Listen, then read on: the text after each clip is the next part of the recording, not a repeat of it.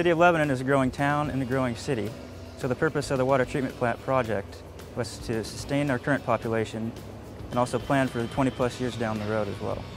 New construction of the Lebanon water treatment plant consisted of a new intake structure on the South San Am River with a new water treatment plant a mile down the road on a greenfield site. The primary filtration process is a membrane facility.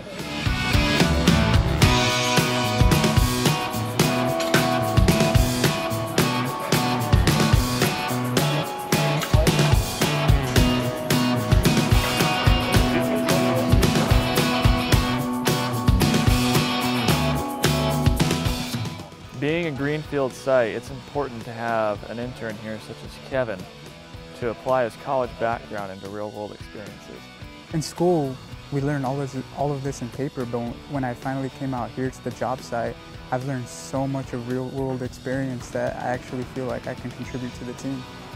We always like to keep the public informed about our current projects and also our upcoming projects. There's a link on our website where the public can go and get more information about those projects.